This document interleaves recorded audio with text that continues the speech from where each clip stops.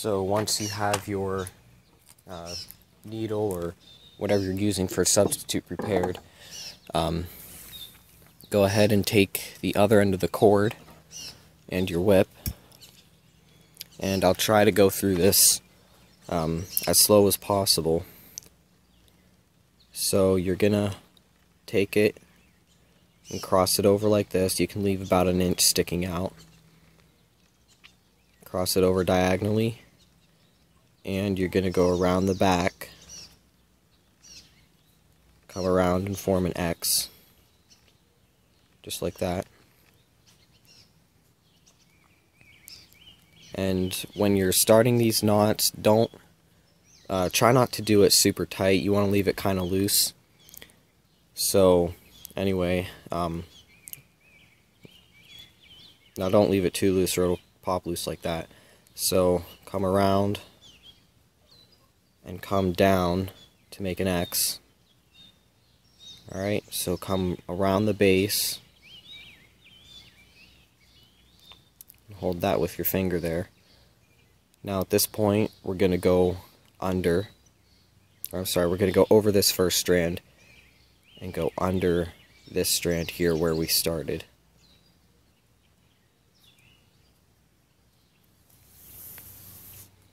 And make sure as you pull through, you pull out any twist in your strand.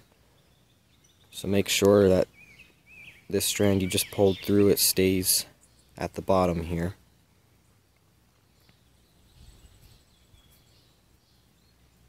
And basically with a 5x4, what we're attempting to do is create a square up top. That's why it's a 5x4. The 4 means that there's 4 sides to the top and bottom.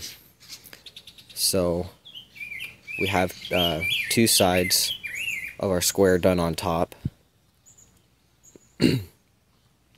So now we're going to come, after we made that pass, we're just going to wrap it down around again. And this time we're going to go under this strand. So when we started, see this strand here, we're just going to go under with that as well, along on the right side of it.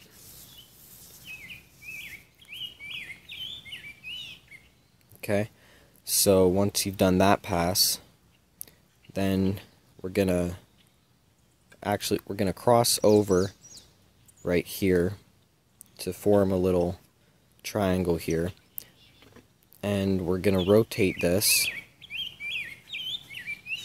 and you can see where this strand here, how it goes under this strand.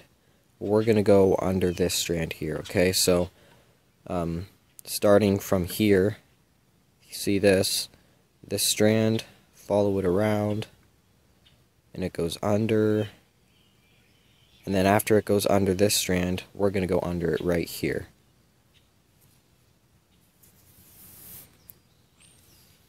And make sure that when you pull it tight, that you get a 3rd side of your square up top here.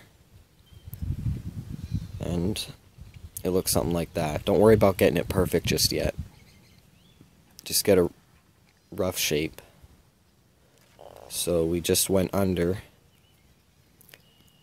So now we're going to go over. You can see how we have 2 strands here that go under this one strand. By the time we're done with this knot, we don't want to have any strands that are crossed over or under 2 times in a row. It's always under, over, under, over. So we're going to go over this middle strand, come up, straight up between these, and split this and go under. Just like that.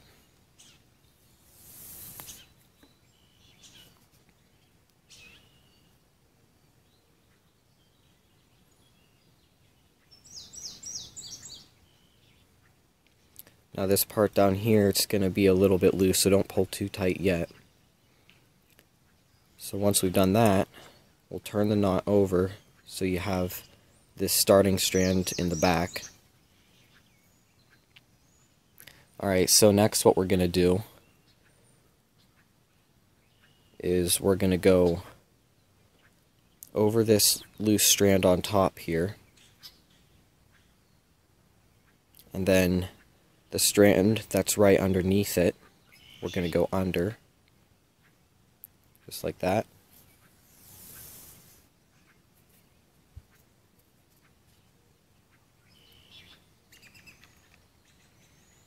And then after we've done that, we're just going to come down, splitting strands again. So we're going to follow down between these two strands here. So you can see this strand goes over two strands in a row. So we're going to go over it, come down, and then down under here where this loose part is, push that over and you'll see a little strand laying in there. We're going to bring that up and go under it, and then go over this loose strand here that we had from before, and just get any twists out of that. Again, don't pull too tight. And now we're just going to start back where this strand does, so just go under right beside it. And that is, you have completed your 5x4 Turk's head knot. Now this is just one pass, meaning that we went around once. This is going to be a 2-pass, so before I go any further, remember I said about this square, this is kind of sloppy right now, so we want to straighten things out here.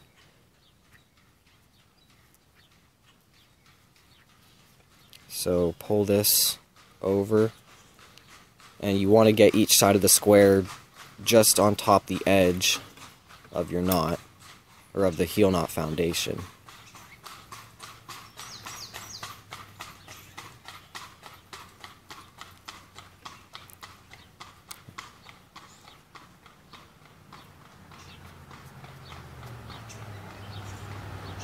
And you can close it in just a little bit, so you want it to look about like that on top. Now around the sides here, you can kind of try to work out the squares slightly. Don't worry about it too much. If there's anything major, like, you know, if this was pushed all the way up, like right next to a strand like that, then space that out. But get it to look about like this. And this is the main reason why you want to leave your strand somewhat loose as you're tying the knot, so that way you can work with it. Once we finish the knot completely, we can go through and tighten it.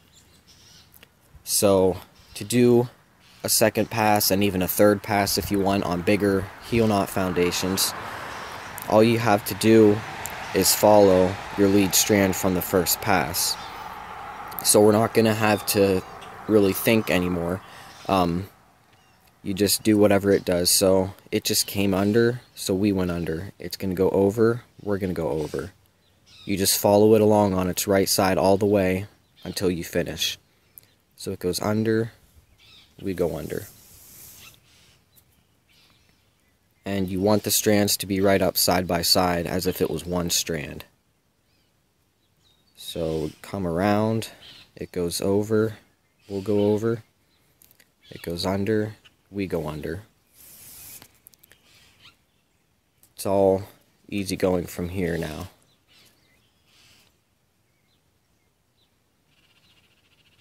Alright, so we'll just do this the rest of the way.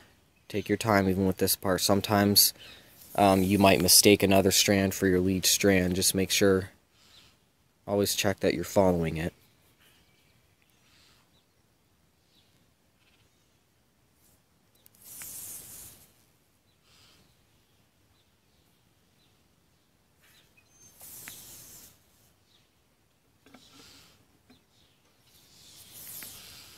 So we've completed the second side of our square, so we're halfway done with this second pass.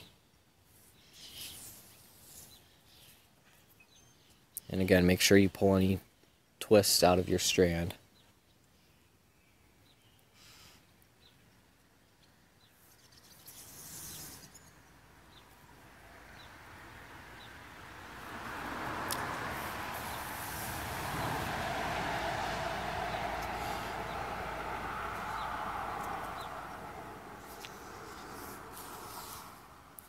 And if you're ever wanting to tie one of these knots for a full-size whip, you'll obviously need to do at least one more pass if this was, say, a 6-foot bullwhip. Usually the general rule of thumb that I follow for a 5x4 knot is cut out 2 feet of paracord per pass. So if I want to know how much paracord I need for a 3-pass 5x4 Turk's head knot on a 6-foot bullwhip, as long as the heel knot foundation isn't larger than normal, then I'll just cut 2 feet of paracord for 1 pass. So if it's a 3-pass, then I would need 6 feet of paracord.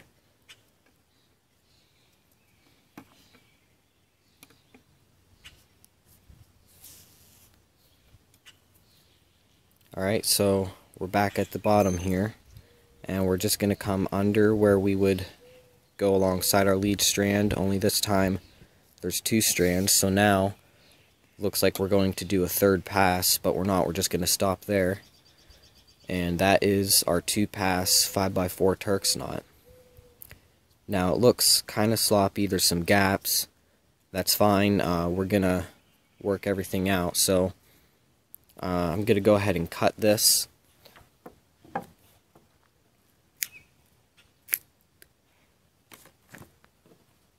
Just like that. So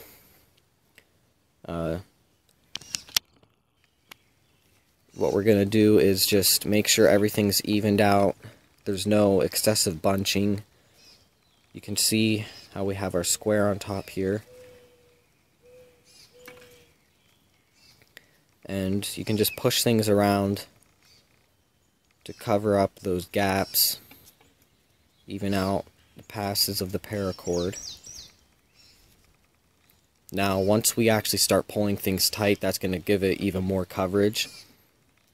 If for some reason it doesn't, then just cut another foot, maybe another 1.5 foot of paracord, and you can do a 3rd pass. With these micro whips, you know, I said with a full-size whip, you usually need 2 feet per pass, but with this micro whip, I only need 1.5 foot. So, anyways, now that we have it all evened out, we're just gonna pull the slack out of the knot. So we're just gonna follow through the knot, pulling any slack.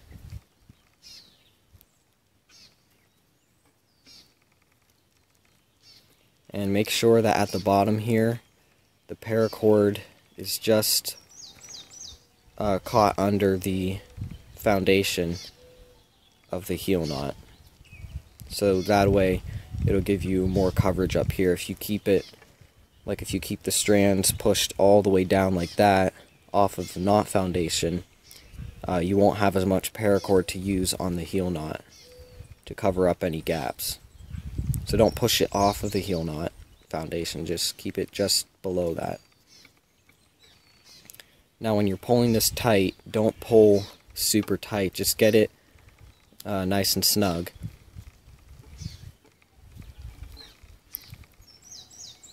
And after we finish this, we're going to roll the knot just like we rolled the whip, and that's going to help it look even nicer.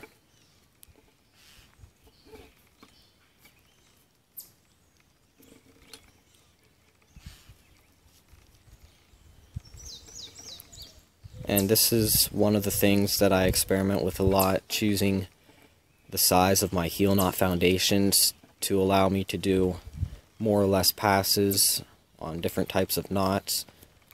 You know, if I find that with some knots there's some gaps that are still visible, but there's not quite enough room for another whole pass, then you know, I need to make the heel knot foundation a little smaller. So make sure that, you know, as you experiment with those, when you find something that works, write down the measurements or something for that.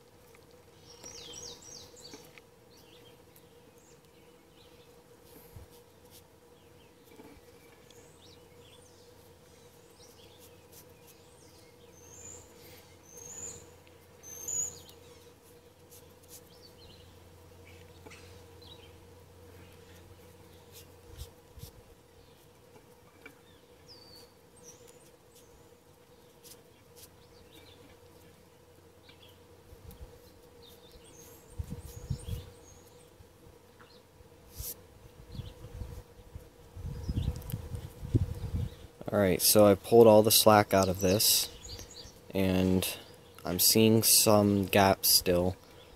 Now, depending on how small they are, you might be able to adjust it and roll it out. Sometimes I, might make the heel knot foundation slightly larger than I wanted to. I think I might have to do a third pass for this, so I'm just going to cut 1.5 feet of paracord and start it, just feed it in, and continue, do the third pass. So I'll have 4 loose ends of paracord that I'll singe in the end. So I'm just going to go ahead and do that. I'll skip over that to where we singe off the ends here. Alright, so I made a third pass because I accidentally made the foundation a little too big, so I just got a scrap piece of paracord laying around. It's a little bit smaller, but I kind of like the look of the accent in it. So anyways, once you have all your passes done, make sure, again, you go through the knot, pulling all the slack out. Don't pull it extremely tight, but get it nice and snug. So now we're just gonna cut the ends and melt them in. So just give each strand one last pull, and you're gonna cut them, leaving maybe about 1 millimeter.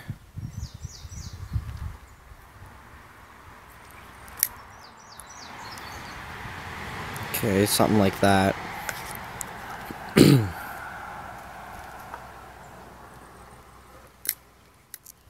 Just get it down as close as you can.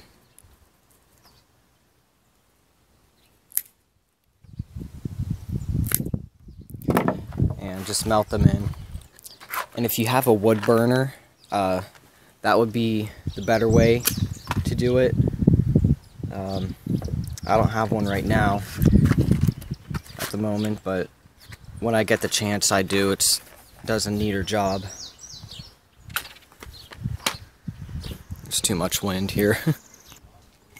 Alright, so I just cut and singed the ends in, so when you melt it, just melt it some, lick your finger and push it in a little so it doesn't go anywhere. So now we're just gonna roll the knot. Don't put too much pressure on. You don't need very much at all. And just kind of tap the head down. And I like to take the edge of the board and get on this side too, just to kind of push the edges into the heel knot foundation.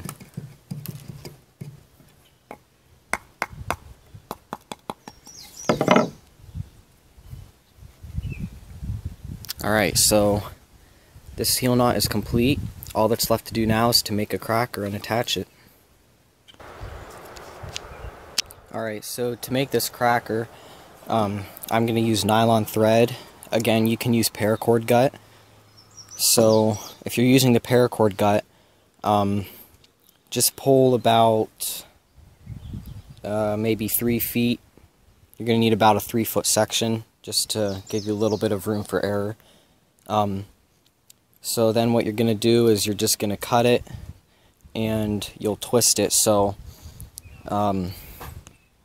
if you have hemostats, this job will be a lot easier, but if not, then what you'll do is you'll just take the one end of your paracord gut or thread and wrap it around a pencil or something, just like that, and then pinch it and put the other end in a vise or hold it down with your foot or something, and you'll just spin it until it starts to wrap up on itself real tight. So when you just let it in slightly, it starts to twist up.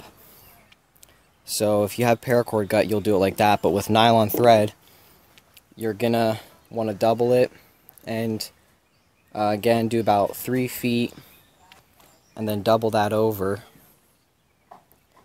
So you have 2 strands, and then you'll actually do it 2 more times. So when you're finished, you should have 4 strands of your thread,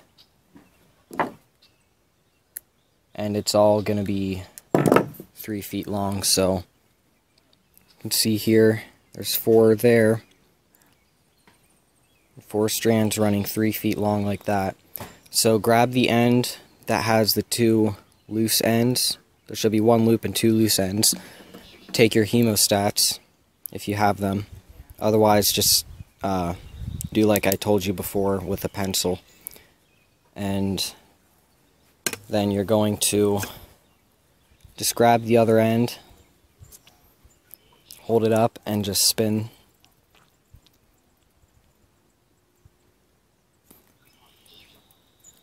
Just give it a few spins, just like with the pencil. Spin it until it starts to wrap up on itself. So I'm holding it kind of tight, but when I start to let go, it starts to twist like that. So that's where you want it. So grab the middle in your teeth, and then bring the 2 ends together, and then you can let go this end. Hold on to this end.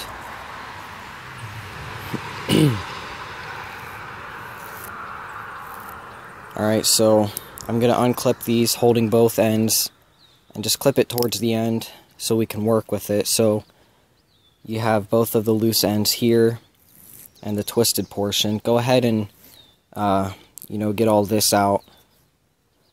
You can untwist it some and just work with it.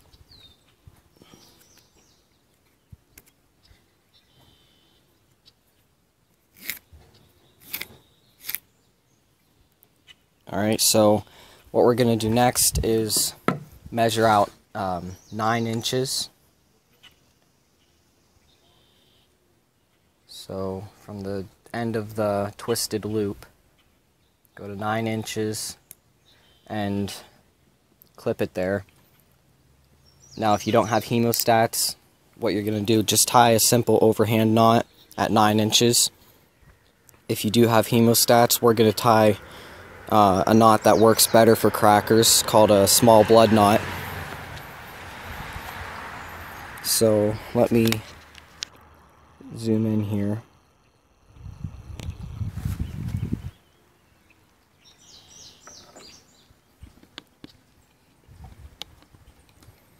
Alright, so separate these into 2 separate strands. You should have 2 twisted strands, each made up of 4 strands.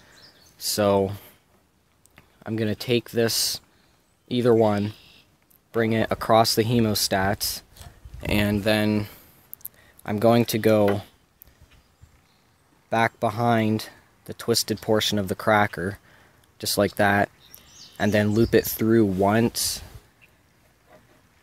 just like we're going to do a simple overhand knot, just like that. But then we're going to do it one more time. So go through again. So what you should have is this twisted around twice, kind of like a vine. And then after that, you're just going to pull this tight. Make sure all the strands get tightened. And then, once you've done that, then you should have the knot right behind the hemostats here. So take all the loose ends, including the one you just pulled here, pinch this tight, take the hemostats out, and then pull it all together like this. So now from the knot, measure out 2 inches and cut it.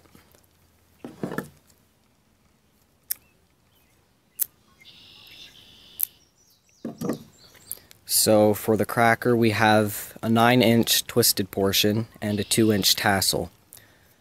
So to put it on the whip, there's 2 ways. One, just untwist this, take your fall, just slip it over like that, so you look like this, and then just tie a simple half hitch knot, just like that. And usually just one of these holds it on, but if your cracker pops off, then you can do 2 half hitch knots, that'll hold it. But the way I like to attach crackers, I use a fid or something like that, so if you have one, you can go ahead and do that. So I'm just going to use this little pick here. If you have anything similar to this, it'll work. So take the end of your fall, and I'm going to do maybe 1 millimeter back from the tip, and you'll just punch a hole in it. Alright, so make sure it goes through like that. Slide it up to enlarge the hole. And then you're just going to lightly melt it, leaving your fid in.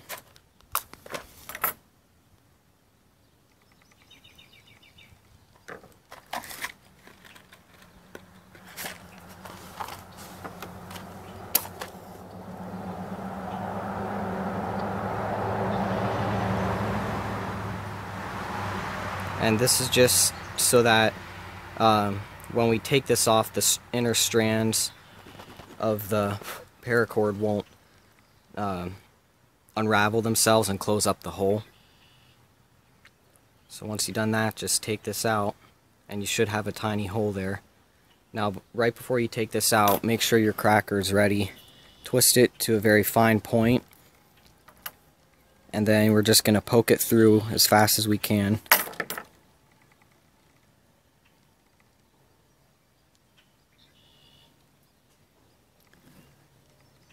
And depending on how wide your fid is, this will work better. I find that a lot of times when I punch through one way, I have to go through the other and then singe it again. So I'm going to go ahead and do that.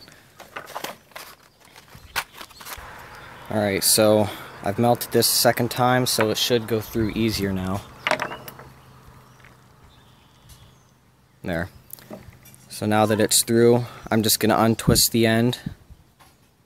And then, when you've done that, just take your end of the cracker, pull it through, and make sure this loop goes over the cracker and the end of the fall as well. And then just pull it. So it should look something like that. So this micro whip is now done, so we'll just go ahead and test crack it. Alright, so this snake whip is now done, and we're ready to test crack it. So I hope you enjoyed this tutorial, and if you'd like to see more whip making tutorials, just let me know down in the comments. If there's any specific tutorials on certain types of whips or whatever you want to see, just let me know about that too. So let's see how this does for slicing some dandelions.